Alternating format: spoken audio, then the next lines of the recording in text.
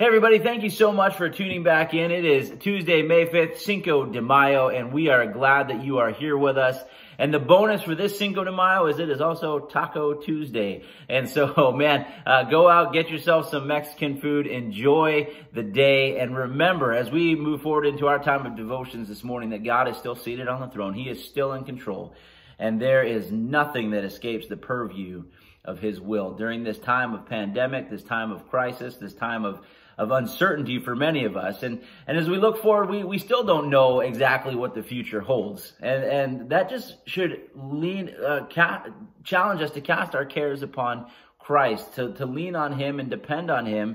And remember the promises that He gave to us, that He cares more for the sparrows, but yet He provides for them, does He not? And how much more valuable than sparrows are we? Will He not take care of us? Will He not meet our needs? And I know, and we're excited in seeing God answer prayers in the reopening of some aspects of our economy and some people being able to get back to work. And I know that can be also challenging, as you may look and say, well, I can't open my business, or I can't open my doors yet, or I can't go back to work yet.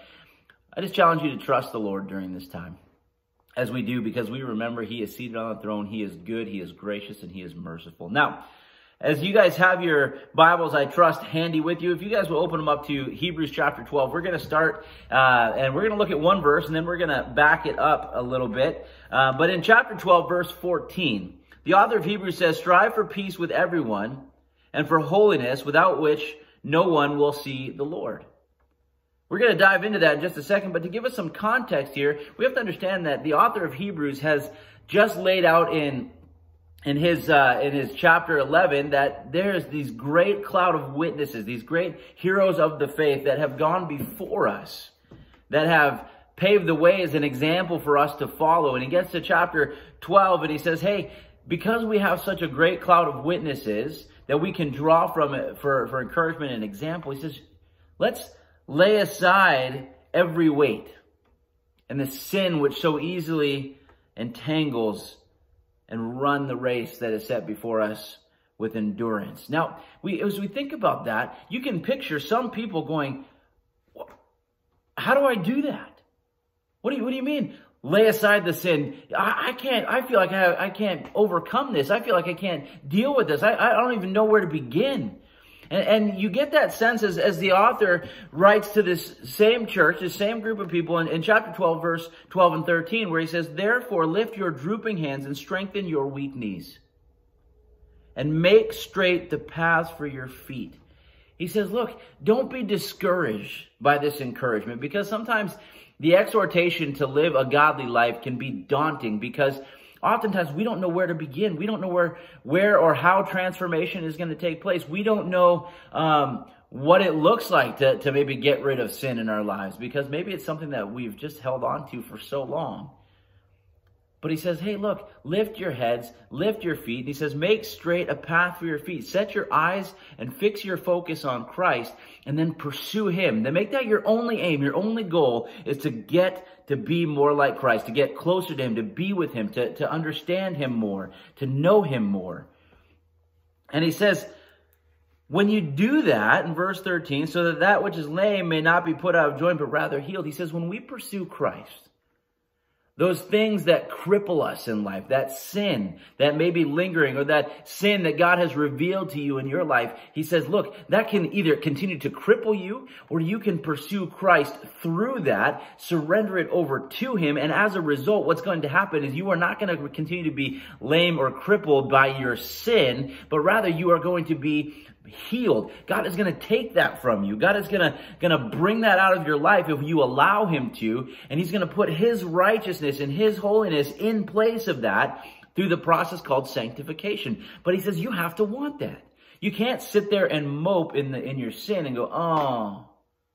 You see, what we do as Christians sometimes is we like to play the defeatist person, right? Oh, I'm never going to be overcome that. I'm never going to be able to have victory. I've had this for so long. I might as well just sit here in my sin and wallow. Well, let me just tell you what, that is not biblical, and that is not godly in any way. We have victory through Jesus Christ. We have victory because He rose again from the dead.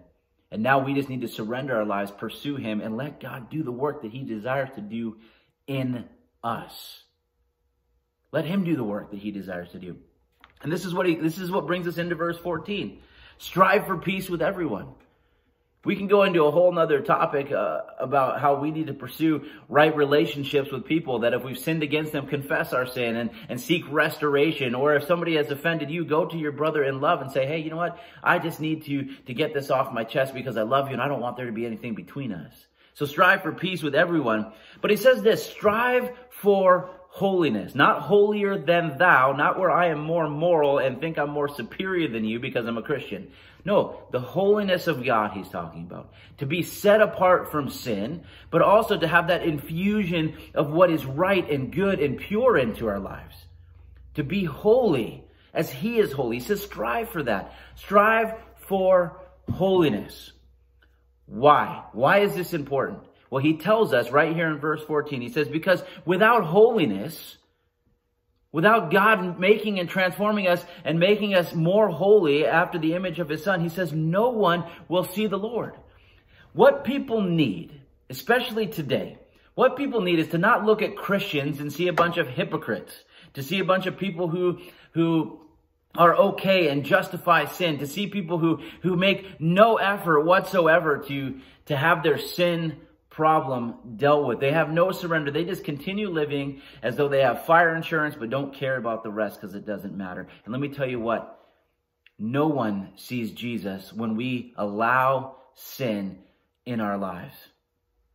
When we permit sin to have a place in our hearts, he says, no one sees Jesus. But if we strive for holiness and to be holy as he is holy, that's when people see God at work in your life. And that's when people see Jesus. Let me tell you what people need. They need to see Jesus today. Will you strive for holiness as you lay aside the sin and the weight that so easily pulls us down, as we fix our eyes upon our Savior and allow him to do the work within us to make us holy as he is holy? A little bit of a prayer challenge for you guys this morning. And again, we just want to challenge you to continue to pray for the governments this morning, and also for those.